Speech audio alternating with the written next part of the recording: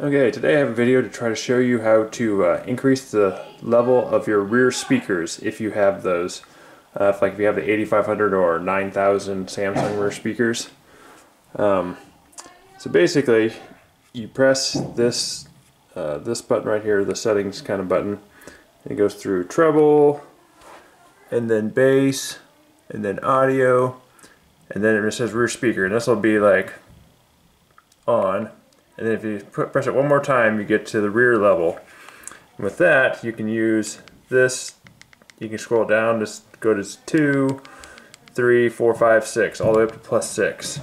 I think most people wanted it +6 because I think by default they're kind of soft for a lot of people. There are a lot of reviews complaining about them being soft, but it's really hard to find it in the settings because it's not immediately obvious. You would think it'd be under volume or surround or sound mode or something like that, but no, it's up here in the settings thing. So hopefully that'll help some people out find the answer.